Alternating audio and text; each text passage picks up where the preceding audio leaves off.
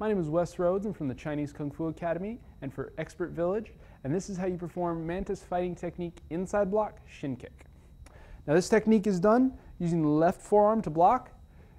Sit back, block with the left arm, pick the right knee up and drive your foot into their shin. Step forward, slowly, 1, 2. A little faster is 1, 2, just like that. Now you need to make sure the block comes first and then follow through with the kick. To demonstrate, as they step in and punch with the right hand, you sit back, pick the foot up, and drive the foot into their shin. Do one slow, 1, 2. One a little faster, 1, 2. Now let's say they're pretty good. They step in and punch.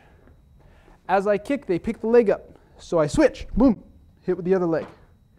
So this way, no matter how good they think they are, you can still get them with it. Do one more slow. 1, 2.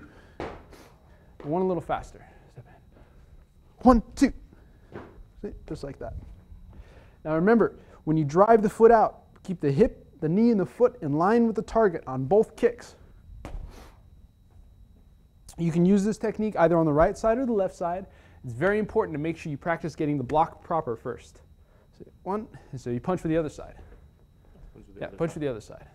So 1, and you drive the foot in, 1, and then you could actually kick with the other one, 2, just like that. That's how you perform praying mantis fighting technique, inside block, shin kick.